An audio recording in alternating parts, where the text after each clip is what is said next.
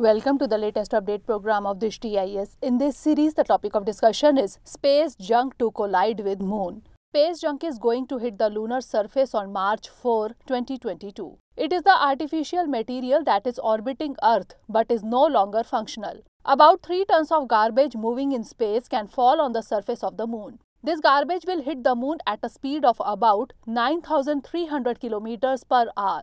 It is expected to carve out a hole 10 to 20 meters, that is 33 feet to 66 feet across the moon. It will be so big in size that it will accommodate many big vehicles like trucks. Experts believe that this leftover rocket belongs to China, which released it into space about a decade ago.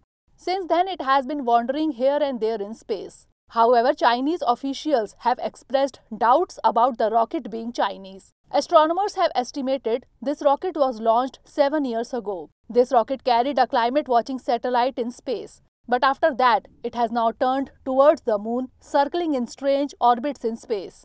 Note that the satellites made by humans have collided with the surface of the moon before also.